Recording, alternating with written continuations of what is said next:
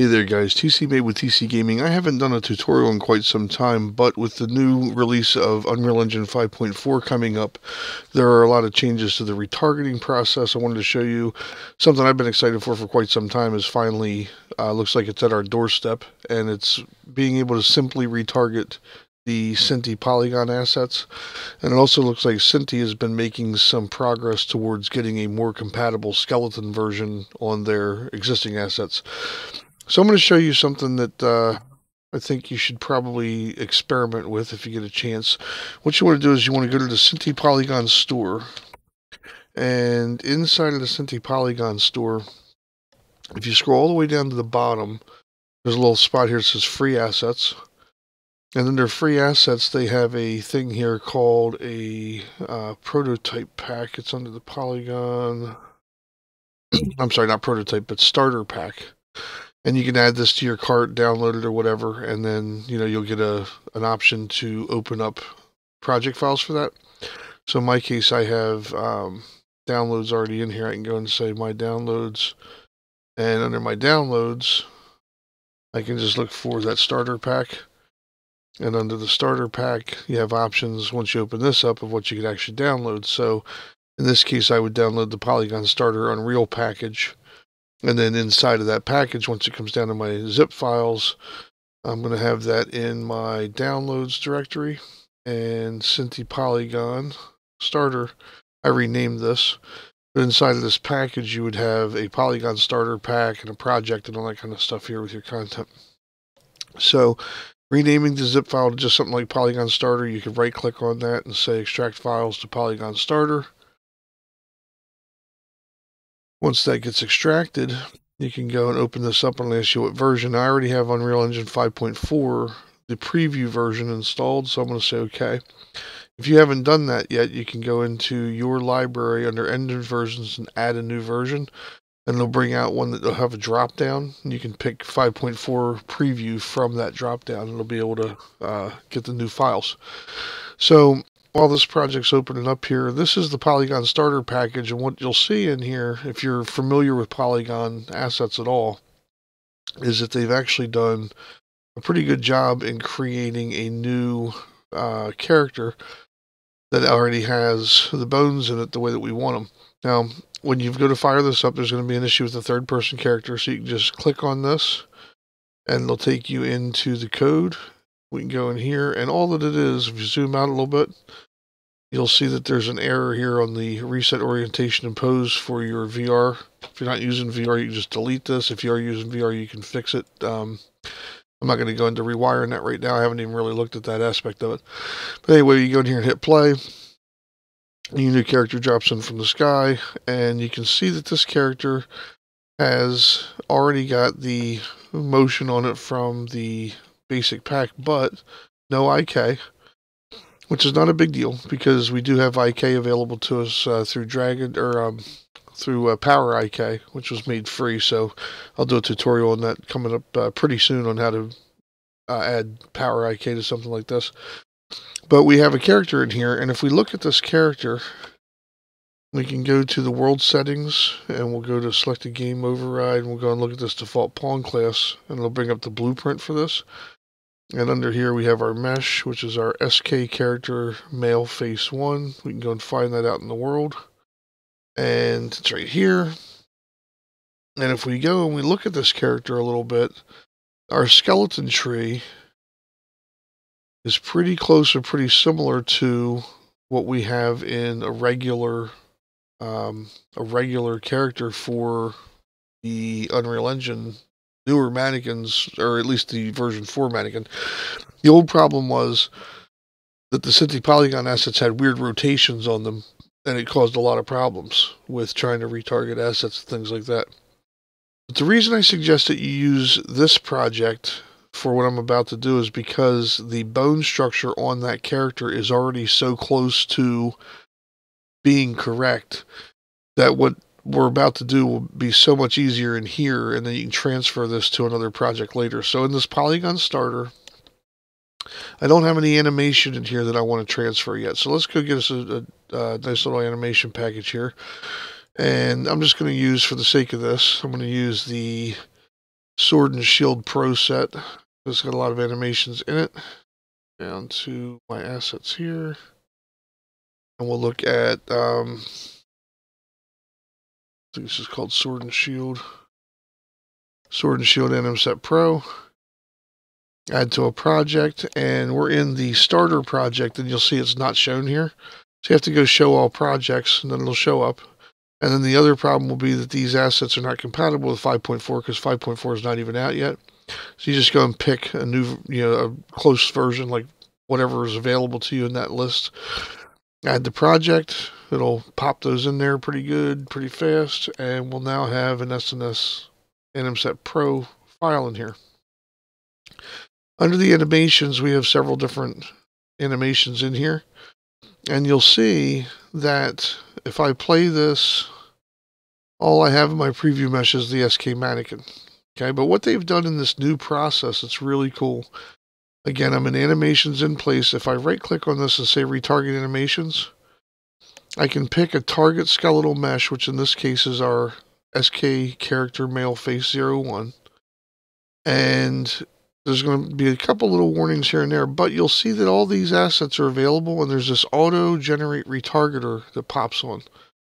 So if I turn this on, you'll see that automatically our animations are working pretty well. And the thing I want to point out with this is it also has the hands closing properly around a weapon. You see how that has a closed fist in there?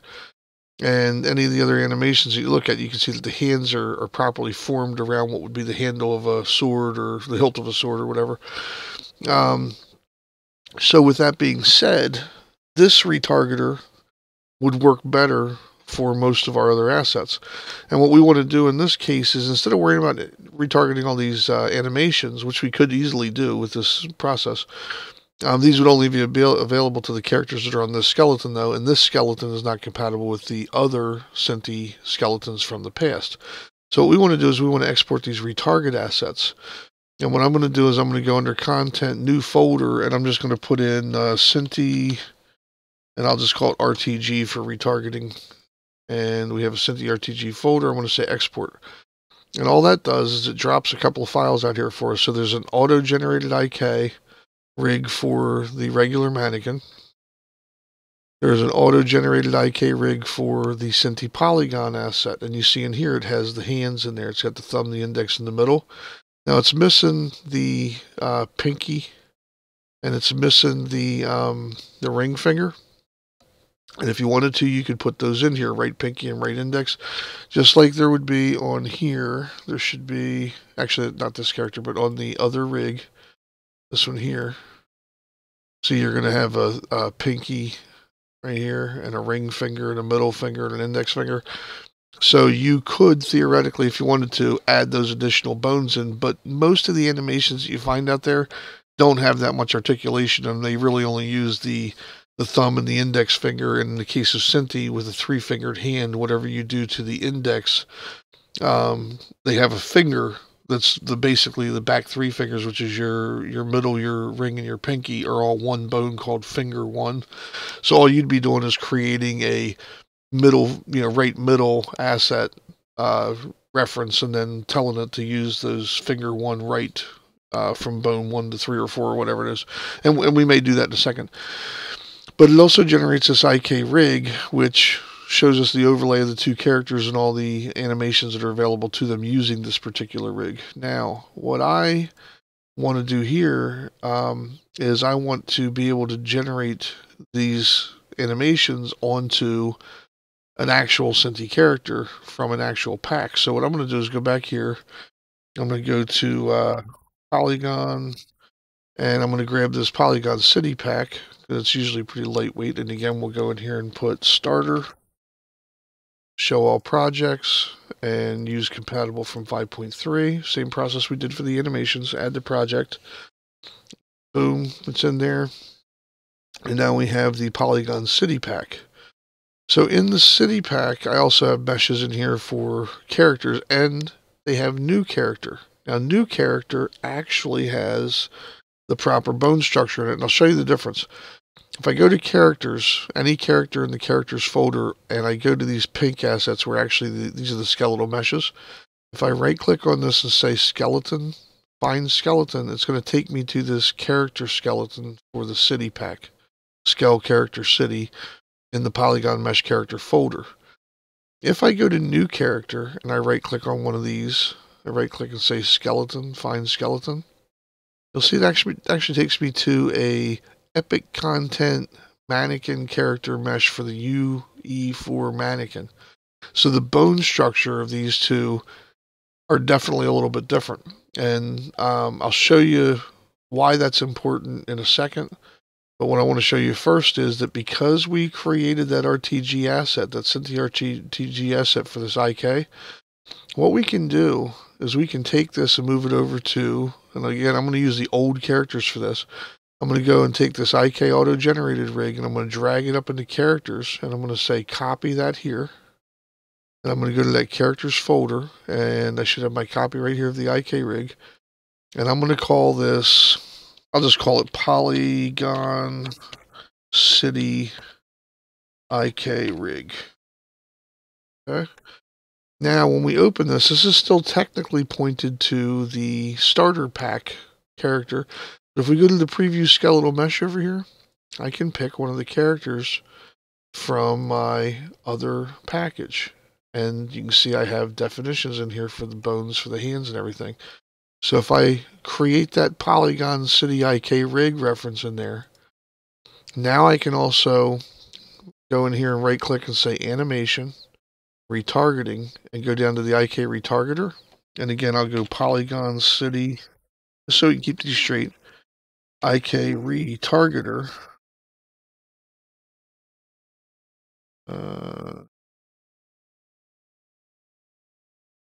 Get retargeter. If I open this, now it's going to ask me for a source IK rig asset. And in this case, it's the one that we auto-generated from the Sword and Shield pack. And drag this down a little bit, our target mesh is going to be our Polygon City IK rig that we made. And we'll zoom this back a little bit. And you see these guys are standing like right on top of each other. So we can go target mesh offset and do like a 150 to spread these out. We're going to see some strange behaviors here that we're going to fix. But if I just out of the box play this, you can see a couple of things here, and we're going to pause that and just kind of look at it. We can see that his hands, his arms and everything, they're not bad, right? But they're just a little weird. And it's the way that his wrists are kind of cocked out and things like that. So what we can do is go up here to where it says running retarget and uncheck that, or just click on it rather. And it's going to put him back into his pose. And what you'll see the issue is the Synty IK character, or the Synty character, is in a T pose, and our mannequin is in an A pose. An open A pose is what they call this. So what we want to do here is we want to take, we're on our target, which is this guy. We want to go over to his upper arm left. Okay, and what we're going to do, I'm going to zoom this around a little bit so that this actually goes up to the top here. And we're going to take and we're going to bring this down by 40. And we're going to do the same thing for his upper arm right. We're going to grab that and we're just going to bring this down by -40. So it's going to go -40, -40. And you can see already that's kind of the same angle that we have on the other mannequin. If you want to, you can go back to asset settings. You can zero this out and see with the overlay, they're pretty close as far as their angle, right? Now, the other thing that we have to do, though, is we got to get a little bit of pitch to those elbows. And if we swing this around to the side, you'll see that the mannequin from UE4 actually has this little bend in the elbows, and the Synty character is still kind of straight out and stiff. So that's the lower arm. We want to go to the lower arm right. And I'm going to move this around again so that these controls are where I can see what I want to do here. So I want to go just -20 on these, just a little tweak. And then lower arm left, and we'll swing around here. We'll do the same thing. To swing around, I'm holding down the right mouse button, and I'm hitting the A and the D keys and the W and S keys to zoom in and out. I'm going to take that and go in 20 there. So just giving it the same kind of, slope and everything. So when we're done, we say we're done editing the retargeting pose. And I'm going to move my camera back around to the front of this. And you can see already it looks a lot better. Okay. And what we can do now is we'll go asset settings, target mesh offset, and we'll go 150, spread these guys out so that we can see that they are working. Got the heavy, heavy fast, got all the different combos, right? And again, if you look at this, a little with a stop or whatever, the hands are closed in pretty decently.